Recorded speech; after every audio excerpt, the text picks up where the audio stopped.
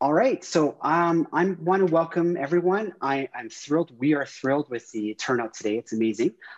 This is our first après-cours for the Social Integration Anglo Network. Merci, Richard Pinchot, for helping us with that too. And I'm going to kick things off I'll introduce myself.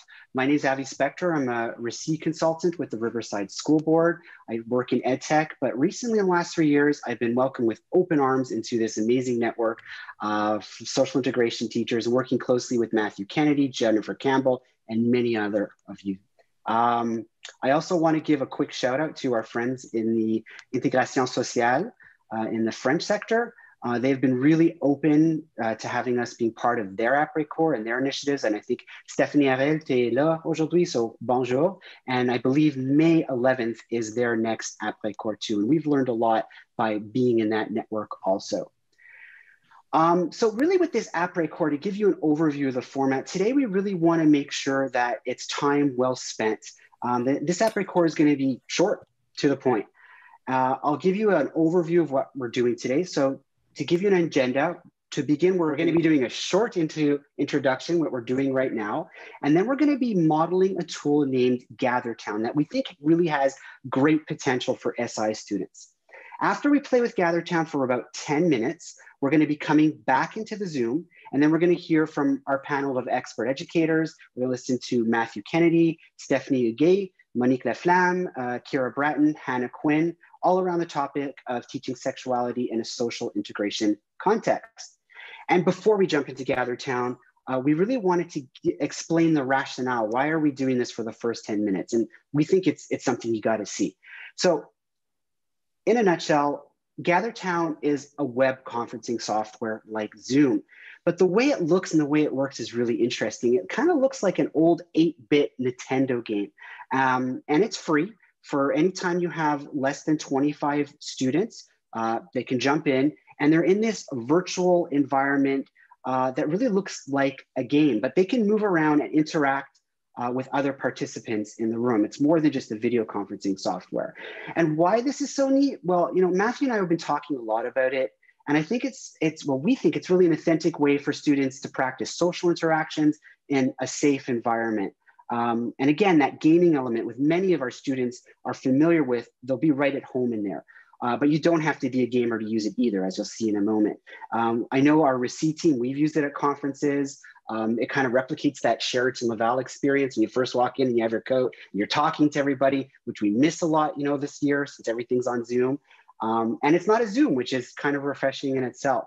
Another big piece of Gathertown that we really like this tool is that for student agency, it really gives the students the ability to walk around this video game map and talk to who they want to talk to. You're not stuck in that big room talking to everybody all at the same time. So we're going to model it today as an icebreaker activity, and we're just going to allow you to play with it and experiment with it to see what kind of implications it has for your teaching in SI. And last but not least, one of my favorite reasons Matthew is so excited about it and been talking about it so much, we're like, we're doing it. We're doing it in our first après-cours. So there you go. Is there anything that you want to add, Matthew, before I have anyone jump into the Gathertown? Okay, so what I'm going to show before we jump in is I find it's helpful, rather than just throwing you guys into the deep end, is I'm going to do a quick screen share. It's going to be no more than 2 minutes just to show you what this looks like, okay? I'm about to give you a link, and you're going to see something that looks like this. It's going to ask you to enter your name and to customize your avatar. Then after that, there's a big green button that says join. Now, when you're in, you're going to see this beautiful rooftop area. And you can walk around in this area and start talking to people. You're going to start somewhere at the bottom of the screen, and you're going to use the arrow keys on your keyboard to move around. So any of these open spaces, if you can see where I'm pointing with my mouse cursor, these are just public conversations. Wherever you're talking, wherever you're walking near somebody, it's going to automatically open up your webcam and people will hear you. And the further you are away from them, the softer your voice will be and the softer the picture. For those of you who want to try having private conversations, these little tables, if you walk near them and you see these 2 chairs, you can have private conversations. We also included a private group conversation area, whereas if you walk anywhere in this white square, you can have a private conversation with the people in here, but the people outside the square will not hear you. The way you'll know that you're in a private space, it's going to say you have entered a private space at the bottom of the screen. So, again, we want you to play with it and see what it's like. We also wanted to show you that you can have interactive elements, one of which is we put our Quebec SI website on this little computer over here. So if you walk up to it and hit the X key, you can actually look through the Quebec SI website. Last but not least, that's a bad picture of me, but last but not least, in the right-hand corner, you have a little picture of yourself and you can toggle the microphone on and off. And we want you guys to have fun. All right, so what we're going to suggest, I am about to paste this link into the chat of the Zoom. You guys are going to be in there for about 5-10 minutes, and I'm going to make an announcement in there saying, okay, everyone, we're going to go back to the Zoom. Okay, so then you'll close the Gathertown. So it works as follows. You're going to click on the chat link that I'm about to paste in, close your Zoom, just so there's no interference with microphones on Zoom and all that stuff. Enjoy Gathertown, and then I'll tell you to come back in here. All right, so here you go. There's the link for the Gathertown. Close your Zoom, and I'll see you guys in Gathertown. So while we're waiting for everybody to come back in, I hope you guys enjoyed that. We, with so many people showing up, we could have used a bigger space, but I still think you got to see the potential of having that video game map. And they have maps that are way bigger, public parks, all sorts of things like that. But we chose a more intimate venue, but there's a lot of us here, which is a good problem to have. Yeah, that was fun. So we just used that as like a bit of an icebreaker. So thanks for setting that up, Avi. And I really think that in social integration, there's a lot of, there'll be a lot of, good pedagogical reasons to use this resource, like practicing social interactions, like in a safe environment. You can share resources in there that the students can explore, right? So like allowing them to have that agency to sort of choose what activity they'd like to participate in. And especially, with Zoom, everything's on Zoom and we're online, just that idea that students can move around, right? Even in the classroom, if you're doing hybrid, sometimes folks are stuck at their desks. So I think there's a lot to be done, in the current context with Gathertown as well. But now we're going to head into, the workshop proper and begin talking to you about teaching sexuality in SI contexts. So my name is Matthew Kennedy. I'm a consultant for inclusive education in the adult sector at Lester B. Pearson School Board. And presenting with me today, we have Monique Laflamme. So as I was saying, we have Monique Laflamme, who is a teacher and a music therapist in the Endeavor program. We've got Stephanie Heggie, who is a teacher for Endeavor, and she works in our WIA partnership program. We've got Hannah Quinn, who is a PhD student, so a doctoral candidate at the U of T. And Kira Bratton is a teacher in the social integration program called Endeavor at Place Cartier.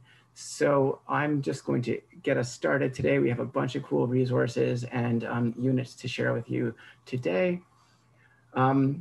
I'm starting with this quote that we actually got just the other week from Isabelle Hainaut. She is a prominent sexologist in Montreal, perhaps one of the best known in the province, and has done lots of international work as well. So this came right from her the conference we attended last week. And she says, what we're doing is we are not pushing sexual behaviors. We are teaching students how to protect themselves. When students don't know the information, they become more vulnerable.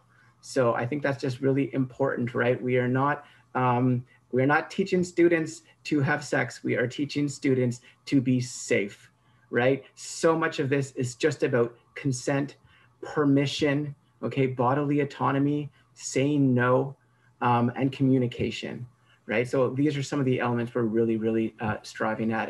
And I think Isabelle Hainaut is really tapping into that as well. And it's how she sort of moves through her practice. So Monique, can you give us a little bit of background on this? Talk to us about our approach, context, and data, please. Absolutely, thank you. Hello, everyone.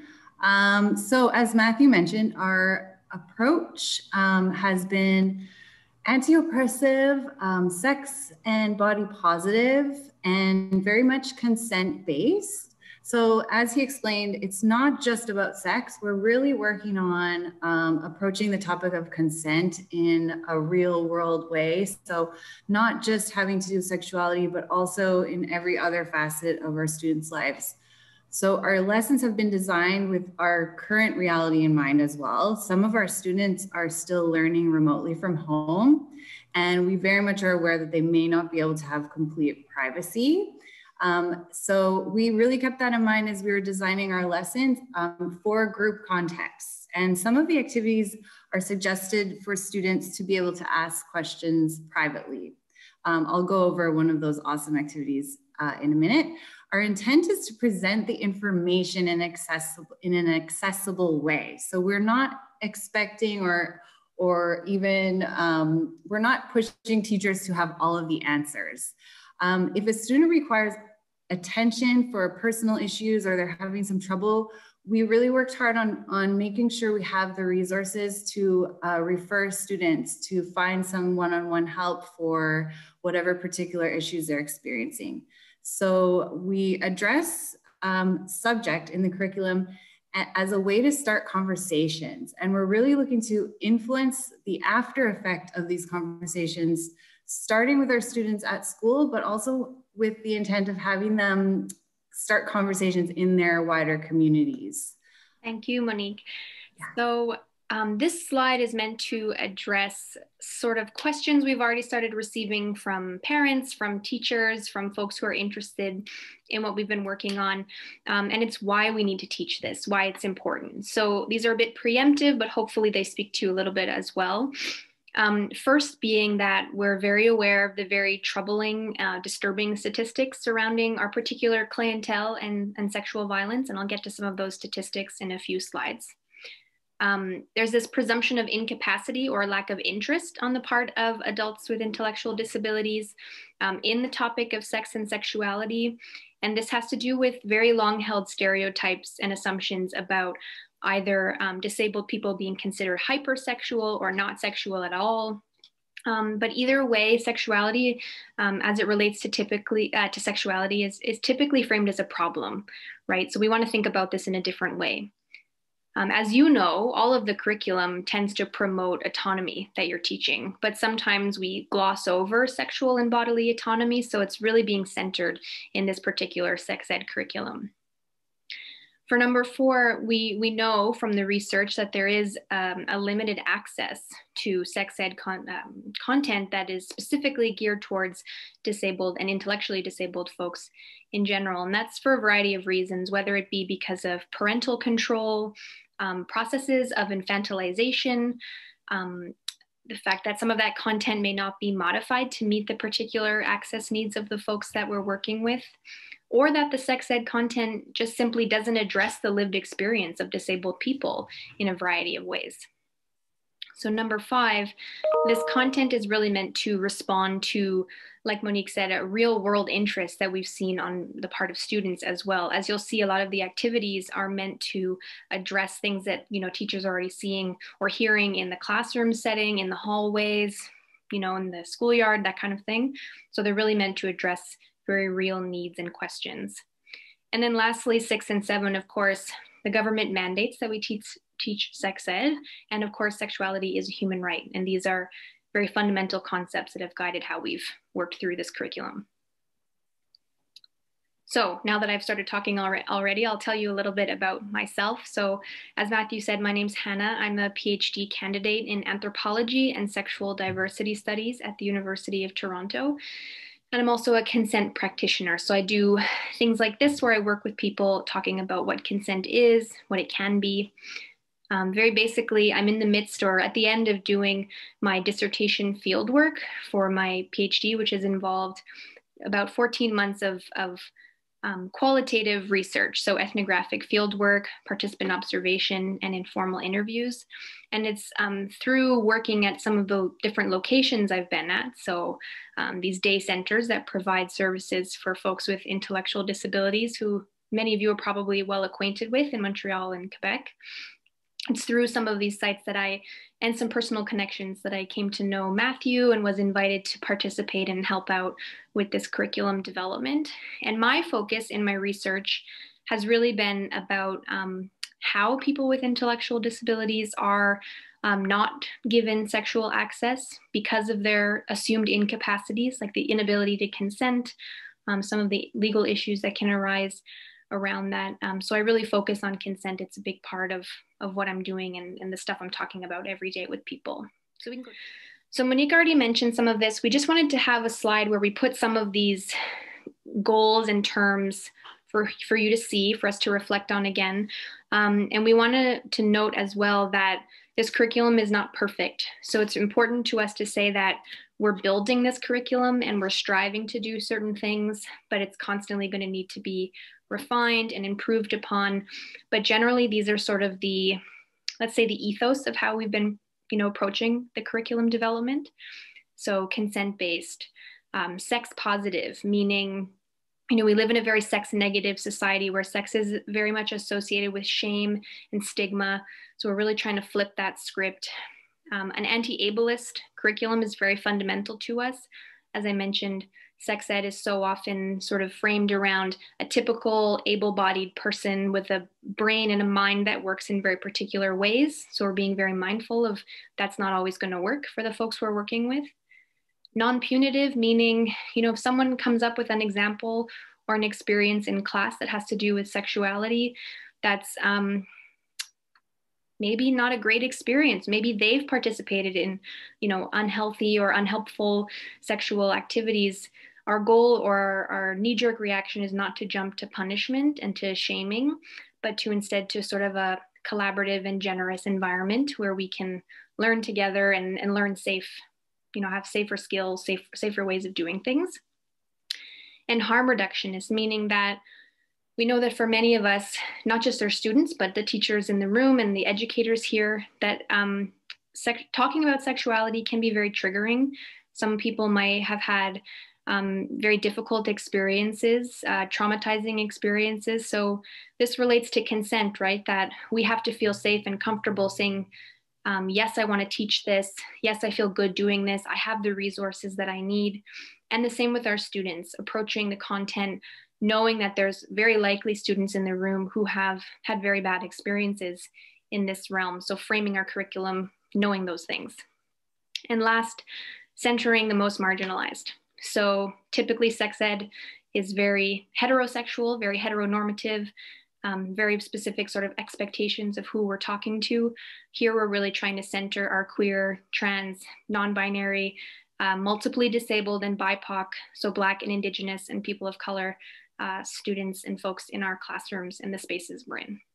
Like I mentioned, I wanted to have some statistics here in case there were any questions or folks just wanted some more of the data on this as to why this is so important to teach. I won't necessarily read through all of these in detail, but briefly, we know that adults with intellectual disabilities of all genders experience sexual violence at a rate 3 to 7 times higher than the non-disabled population, and children will experience sexual violence at 4.6 times higher rates. The most difficult thing here for us to be aware of is that perpetrators are usually known to the victim. So it's people like caregivers, support workers, extended family, friends, partners, boyfriends, girlfriends, that kind of thing. So it's not the sort of stranger, which is important because we likely know the people that often this is happening with. And also the folks we're working with face very unique challenges when it comes to reporting sexual abuse, mostly that they're not understood or taken seriously. So that's something we've thought about a lot in how we do this work. And lastly, we know that sexual violence is underreported. So we have to assume that it's actually happening more than we think it is, even based on these statistics. So this is all just to say that it's so important to teach this because all of the research in sexuality studies shows that a key strategy for limiting these problems, limiting these experiences, these negative experiences, is through sex education. So that's what we're working with as we move forward.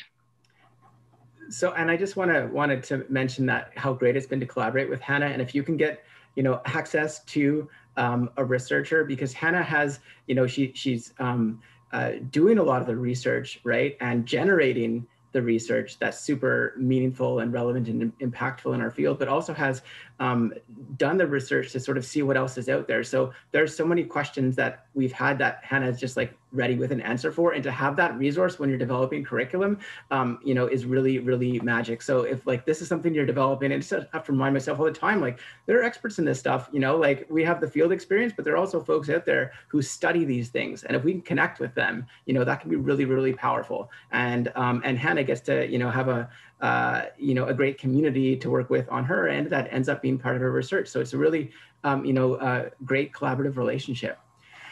So I want to talk to you about the documents for students and families that we've generated. So when teaching sexuality, right, communication is absolutely key. To me, that's a lot about, you know, a lot of what this is all about. So we are clear and super transparent with all our students about what we're doing, but also with their families, right? Our students are adults, but we know that their parents, caregivers, siblings often are very involved in supporting them in their lives in some way. So we make sure that we're clear with them as well in terms of our pedagogical intentions and goals. And being sort of forthright of that has so far proven beneficial. So I'm going to share 4 documents here really quickly. I'm not going to go over them in detail. I will be making all of this available to you tomorrow in addition to some bonus resources. And so you'll get an email follow-up with all of this so you can really, you know, have a close look. But I just want to give you a sense of the documents we've prepared for staff, but that we're also sending home to families as well. So I'll start with this letter home. So this is just a note that we wrote to families, given the context for why we're doing this. We list the themes that we're covering, so there are no surprises here at all. Okay, and so what you can expect if you send home a similar letter is you'll probably get some responses from some parents, right? Such as, I'll give you some examples here, some things we've seen right away. And we don't have all the answers to, but Kira had the idea of putting together this FAQ section, right? So these are like real questions that we're getting, and we want to make sure that our teachers are ready with some answers. And this is like an open shareable document, so we get folks like adding suggestions all the time. You know, so parents will worry that we're opening the Pandora's box of sexuality. Everyone's going to be pansexual and having orgies in the street. You know, so no, that's not what we're going at here. That's not going to happen. Here are some answers for sort of fielding that one. Our student is not interested. They don't need to know about sex. There's concerns that we're promoting premarital sex, and that's not moral. So we have responses for that. Also religious cultural objections. Folks want to see the curriculum, to which we're like, here you go. And also this one was really interesting. Folks who've had problems with inappropriate behaviors in the past, and even involving the law. And we want to, you know, be able to address that and explain that, well, maybe if the person had this information in the first place, right, like we would have been able to avoid some of these issues, you know, beforehand, or the idea that the student doesn't have a high enough IQ or somehow isn't equipped to have these discussions or be a sexual person. So these are just some of the FAQs that we're coming up with. I can say personally that whenever I get like a challenging parent in this situation so far, like they kind of are probably assuming that we're going to promote that students go out and have sex. And then as an educator, I'm like, oh, the parent is probably wanting to like pull the student from the program. And then when you meet and have a discussion, that's not the case. They just want to be heard. They want to share their concerns. And it gives you an opportunity just to reassure them and say, no, these are really the things that we're, you know, going to be dealing with. And it's probably not what you think. So the dialogue, the communication is key. We also generated our summative checklist. So to give you some context for this checklist, it's pulled right from the ministry curriculum. And I'm going to say a point in a moment about the learning and evaluation situations model that we use. But this is what we're evaluating. We took the ministry objectives and we turned them into I can statements, okay? Because we find that that's a little more like impactful for the student and meaningful for the student. And because the curriculum like isn't super new, there wasn't a section on consent. So we added the theme of consent into the summative checklist. Okay, so there's one for minimal autonomy and one for functional autonomy. Okay, and you're free to use these as well. I'll be making them available to you. Okay, so this is ultimately what becomes the student's report card. And then finally, There is a glossary. It is very comprehensive, but just really, really great to familiarize yourself with. Okay, and all the terms in here and approaches sort of inform the way that we're teaching sex ed at our center. Okay. So those are the documents that our teachers have on hand, and the letter home and the summative checklists we send home to parents and caregivers. So as I mentioned, we use a learning and evaluation situations model for curriculum delivery. And a learning and evaluation situation, or LES, is just a unit plan, right? So it includes everything you need to teach your students and what they will learn and how you will assess them. At Endeavor, we release teachers to develop learning and evaluation situations for every field of skill. So every subject in social integration before the teachers teach it. So what you're about to see, all of the teachers are provided with in advance of actually teaching, and then it's up to them to sort of break it down further and adapt as needed, or bring it back to the team, say this is what worked, this didn't, and then we tweak from there. So each of our teachers involved in this project is going to present an LES to you today. So we have 4 LESs or 4 unit plans for sexuality. There's one on consent and sexual activity. That's a little bit more of a challenge to get into. I'd say it's one of the heavier LESs, and we're not done it yet. But we are planning for a follow-up workshop to this one where we will present that LES to you then. But we do have 3 completed LESs that as of tomorrow, when I send them to you, you'll be free to use them right away. And our teachers are actually like using them right now. So it'll be interesting to get an update on how these are going, a couple weeks down the line. So I'll continue to share my screen, and the teachers are going to take you through this. So Monique, you're up. All right. So yeah, as Matthew mentioned, we break down our curriculum into LESs, and I'm going to talk about number 1, consent and healthy relationships with others.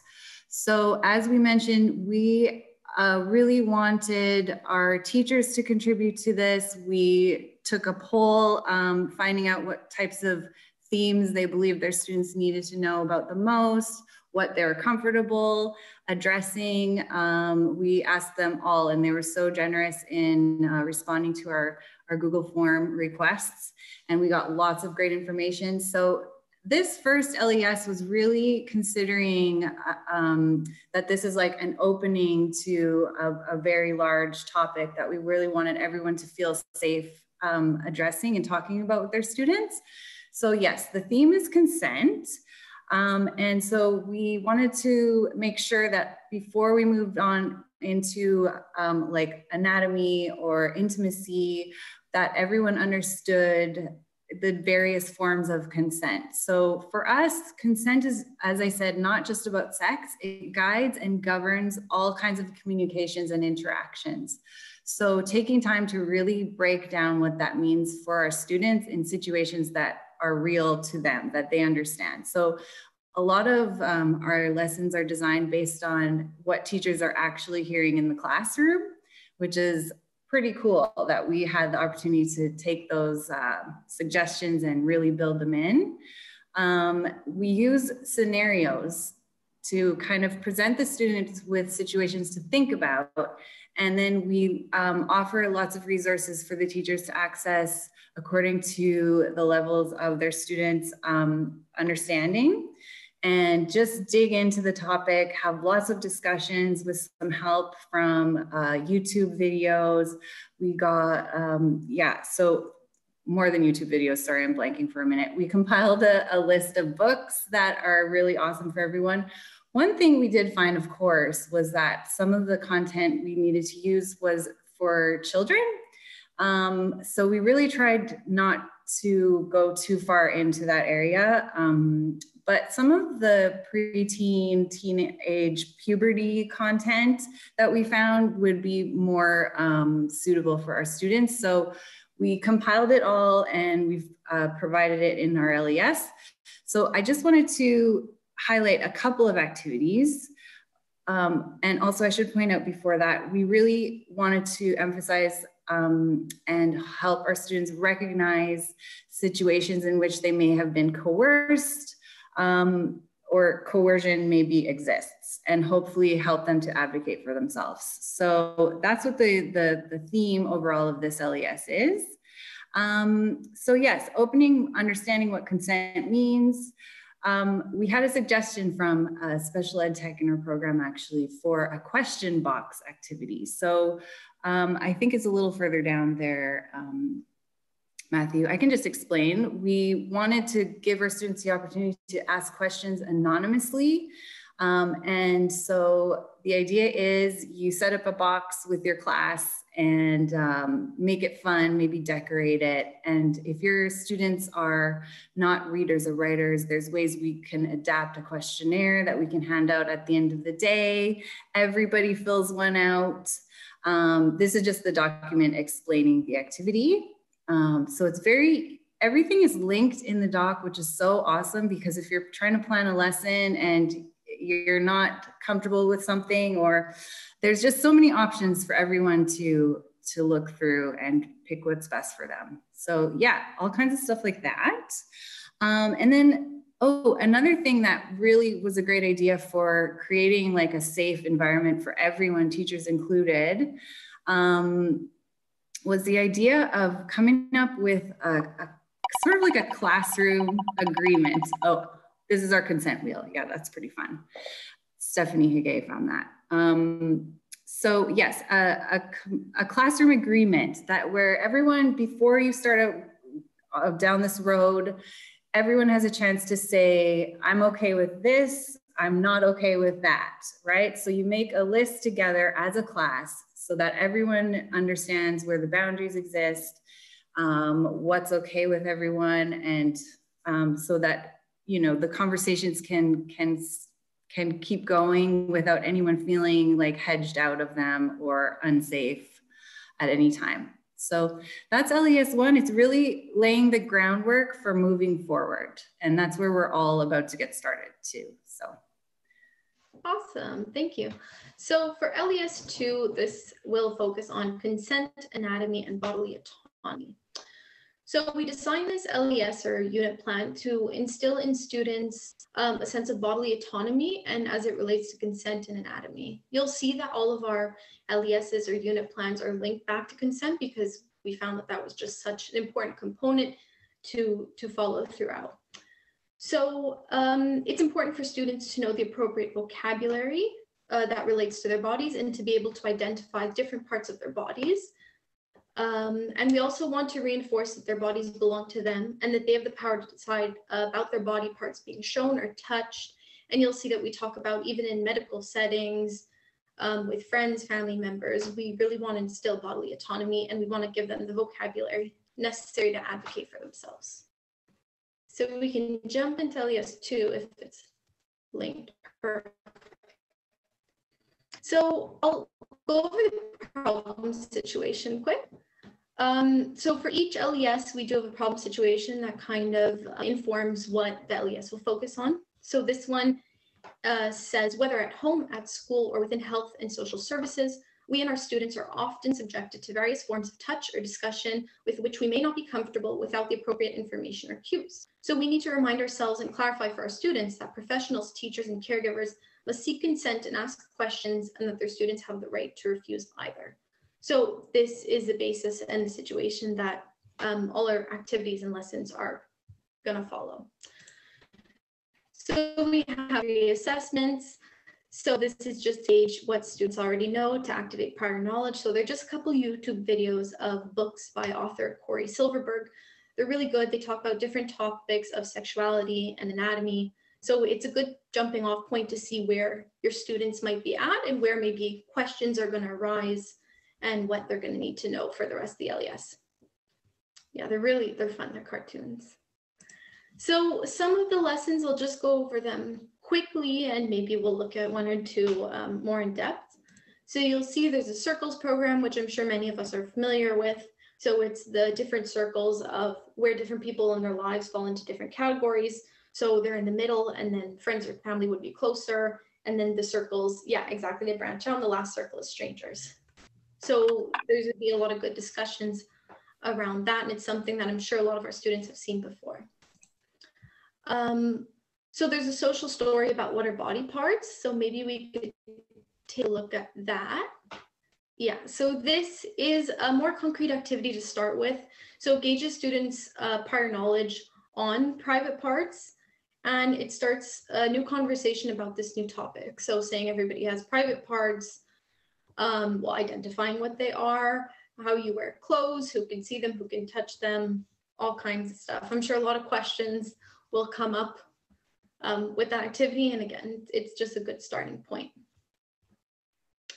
So you'll see in a big section, yeah, all that section, there are activities that are pulled from the Quebec government's sex ed curriculum. So this is a curriculum that was developed for intellectuals with intellectual and developmental disabilities. This is a resource that we found during Dr. Ino's presentation. So it's a great resource. It's 160 pages. It's linked there in the document. You'll see that there's tons of resources and lessons that were pulled directly from there. We pulled some that are more relevant to anatomy, but we encourage you to check it out yourself. At the end, you will see right here, yeah, that there is a section and lessons on COVID and getting the vaccine.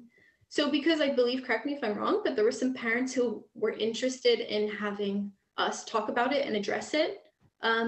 And we figured that since this falls under bodily autonomy and having the information necessary and kind of advocating for themselves and what they're comfortable with, we decided to put into LES 2. So yeah, so you can see there's a social script all about what they can expect. So yeah, that's LES 2 in a nutshell, and everything's linked there for you guys. Our third learning and evaluation situation covers myths, prejudices, stereotypes, and sexuality. So it's totally fun and breezy. But no, really, this unit sort of delves into the ways that oppression creeps into the daily lives of folks who experience prejudice based on their disabilities, their sexual orientation, and their gender identity. People with intellectual disabilities are so often infantilized or assumed to be asexual. Sexuality only seems to come up in professional conversations. This team, we have heard the words inappropriate sexual behavior so much over the last months doing this research and curriculum development. And while inappropriate sexual behaviors do exist, it seems like a real disservice to adults with intellectual disabilities to only equate sex with inappropriate. Where's the fun? Where's the dating and the flirting? Where's the pleasure? So ableism is a real and important part of this conversation. And we're hoping to develop this unit more. You can see right now there's two words. I've got queer pride and gender identity, and those are the two learning activities that currently exist.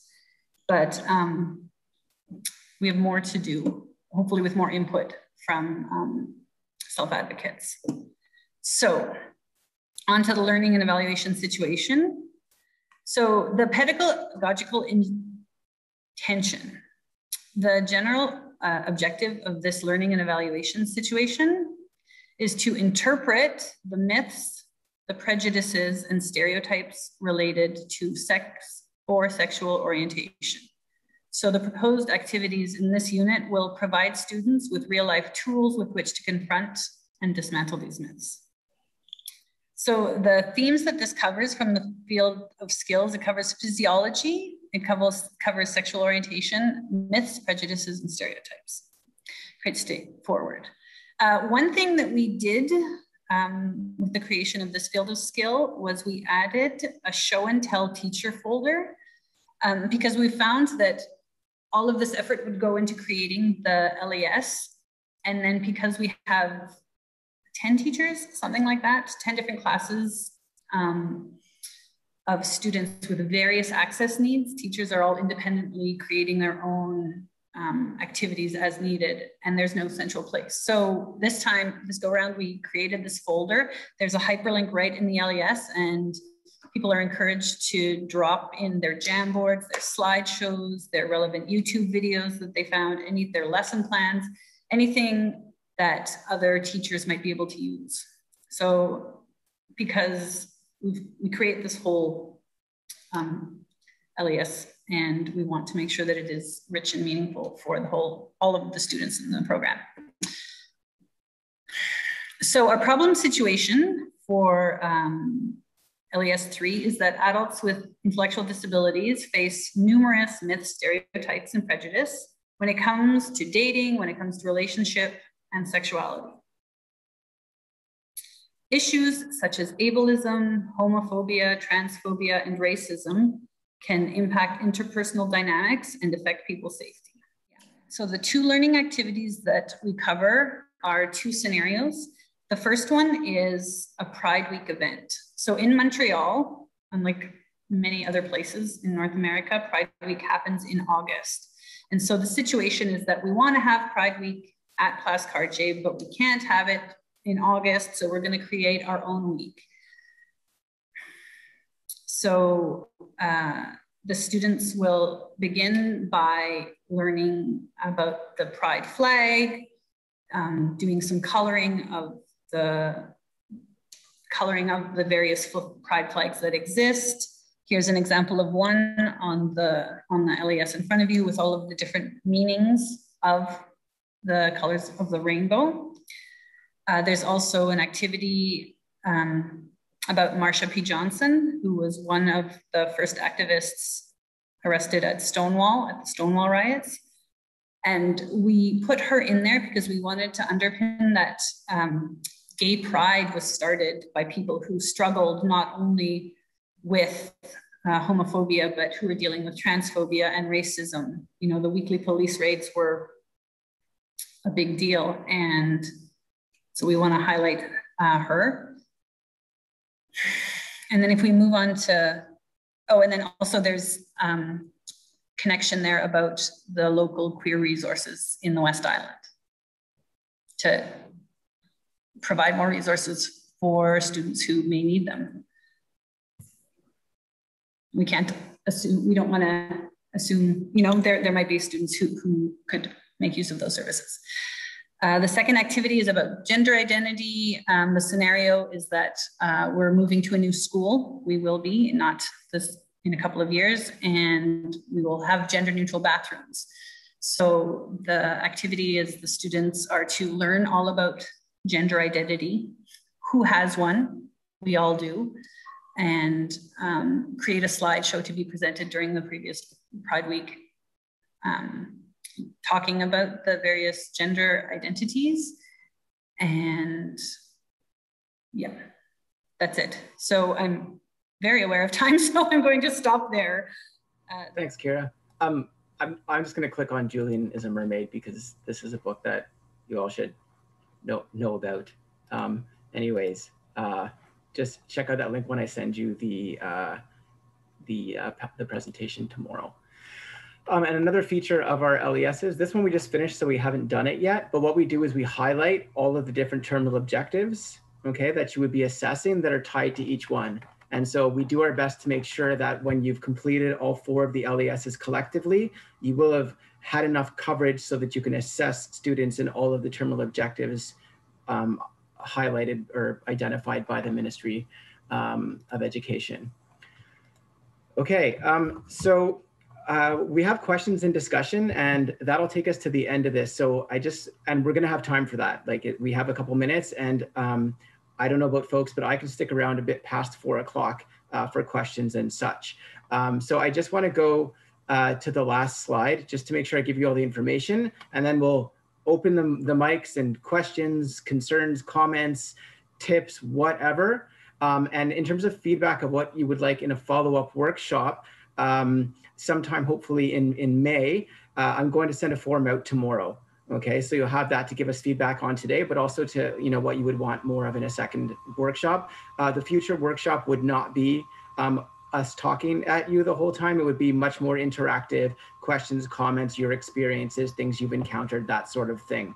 Okay, so let me just, so we weren't going to present this today because we knew we wouldn't be able to finish it in, or I thought we could, and then Monique said, no, that's not going to happen. And she was right, of course. So we've included strategies, resources that we got like just from Isabel Eno next week that we want you to have.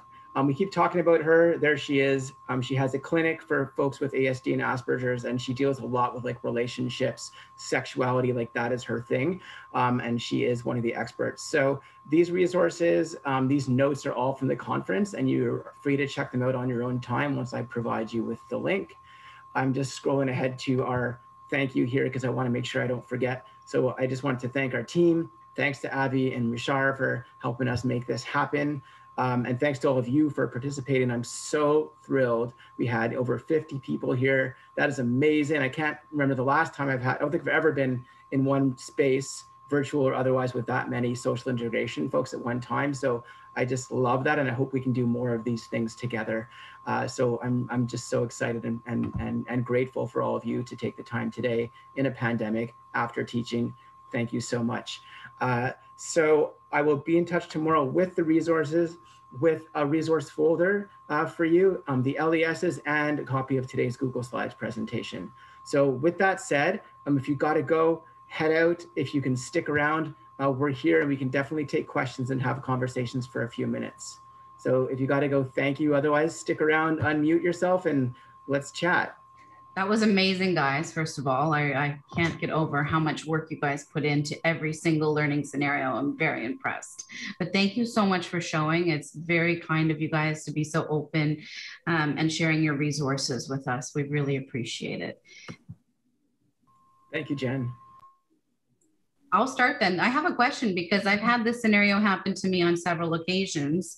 You did mention religious point of view. And when we do talk about diversity and the LGBT community, there are times I do get calls from parents with concerns about how open we are when we talk about sexuality.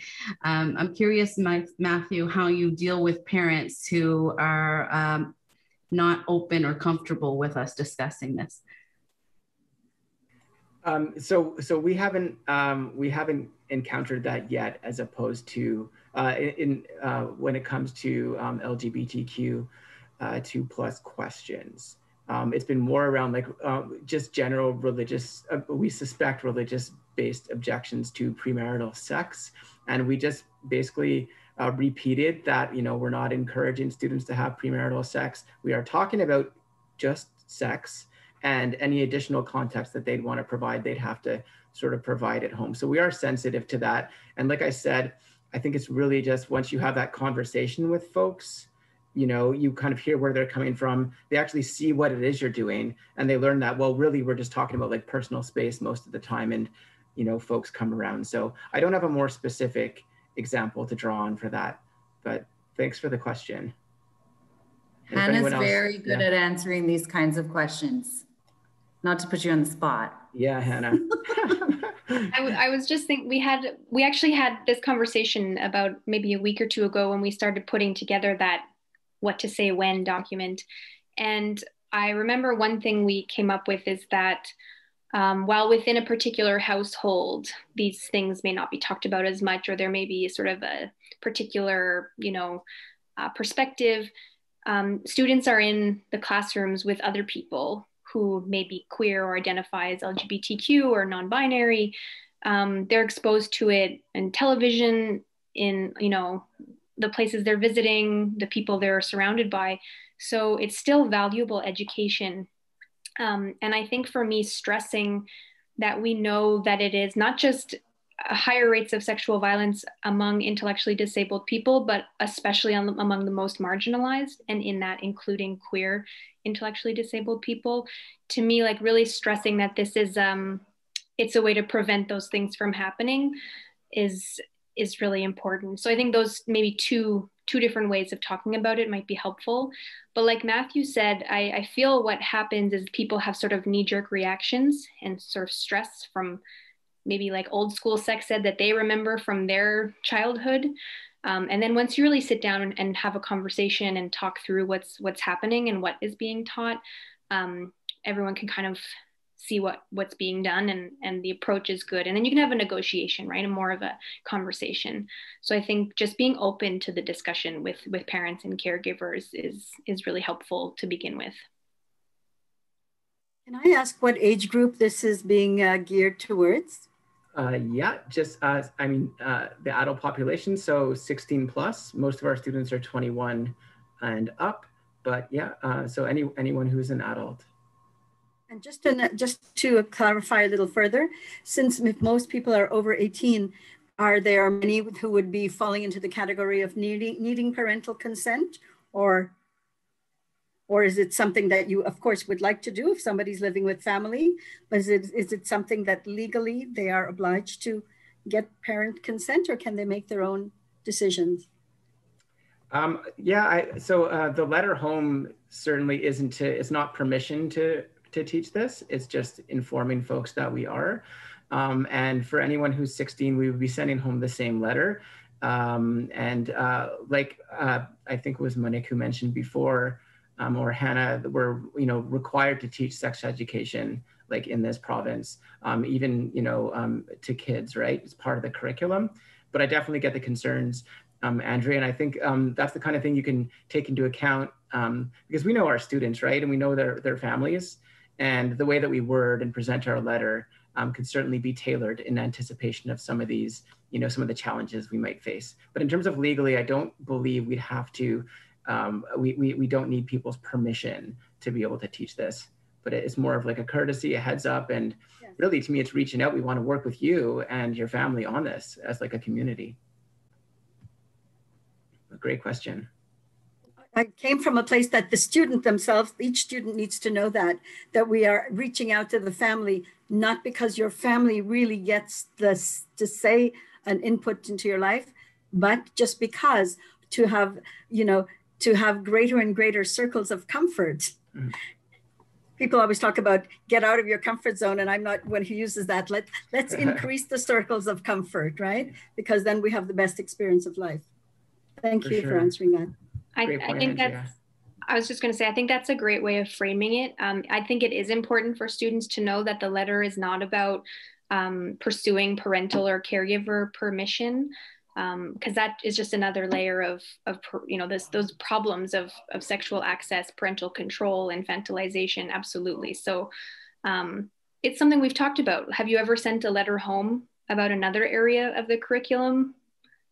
Probably not. So yeah, the wording of that letter was very important to us, making sure we were just opening room for dialogue because we're anticipating questions. But yeah, really making sure it wasn't a permission slip or looked like one is an important factor for sure.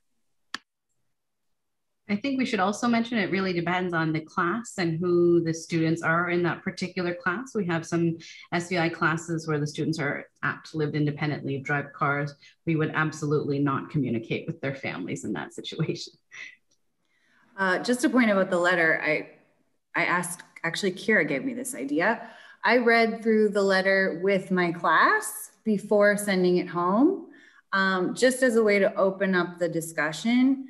Some parents overheard online and then got in touch with me. And when they did, it really was to sit down and have a talk. They just wanted us to hear their concerns, honestly. We didn't have to correct anyone's way of thinking.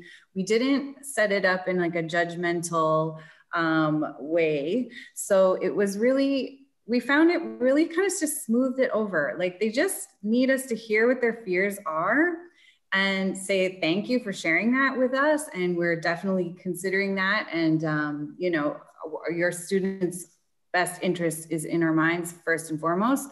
And most parents are very appreciative of just giving that space for a minute to hear about that. So that's what we found so far. The letter is really helpful and just being open with the parents if they reach out to you. Okay, any last questions? I would love to have another one of these where we just talk about what we're all doing. I don't know if anyone else is game for that, but I know, yeah. I would love to get our PDIG going again if we can, where we, in the previous years, we've met and discussed these things. And I would love to get this group together again in the future to do that if possible. Do you think that's something we could work out, Matthew and Avi, for the future? No, for sure. For sure. And like just, it took us so long to get this started just because like at the beginning when we first met, with Hannah, like we just had so many questions and we just had to talk through so many aspects, which was, I think a lot of it was just kind of for us preparing for this as like, as teachers. And so, yeah, definitely like some kind of PDIG where you have time to just, you know, be together and share questions, concerns. So much comes to that. And we're able to return to some of those earlier questions we had with like answers we've sort of come up with ourselves in our discussions, right? So having that time is just so valuable. And we found, so we needed a lot more space just to even prepare to begin to teach this than we would when we're, say, teaching like communication skills, right? Which is really interesting because sexuality is like a very specific field of skill, right? And yet what we had is so much easier time preparing to teach communication skills or like problem solving skills. Like that's like the biggest topic in the world, right? And yet when it came to like sexuality, we found we had even more we had to like, you know, discuss and work out and, you know, understand before we even got started properly. So yeah, no, it's definitely creating like opportunities to just like discuss and share. And that's what we were hoping that, you know, the next Après-cours could be a lot more about like just sharing what successes have you had in the classroom? What examples, you know, while of course respecting confidentiality, can we share, you know, of success stories or challenges, or maybe a time where we didn't do the right thing, or, you know, in hindsight, we could have had a different approach, right? Or how or what we would do next time we taught the same field, right? So I'd love to have that, you know, opportunity in that space to have these discussions. That's great, Matthew. Thank you. Yeah, I think we could definitely do another one of these in a month where we do break into groups and really work out more details about this if you guys are interested. I think that's a great idea. Yeah, for sure. With Avi and Richard's talent and skills, we can have breakout rooms and you know, we found that today we want to have everyone together just to get acquainted, and you know, it's a bit less intimidating. But now that we're a little more comfortable, we've gone there, we've had the discussion, we've talked about the topic, we'd be able to have breakout rooms, small group discussions, even, you know, share a little bit about our centers, right? So I think that would be that's a great idea for next time, Jen. I love it. All right, well, I think that just about does it. Thank you everyone for your attention. Thank you for coming. This has been so great. I really, truly look forward to more Après-cours with you all in the coming months. Thank you so much. And thanks again, Richard and Avi, for the support and for our presenters.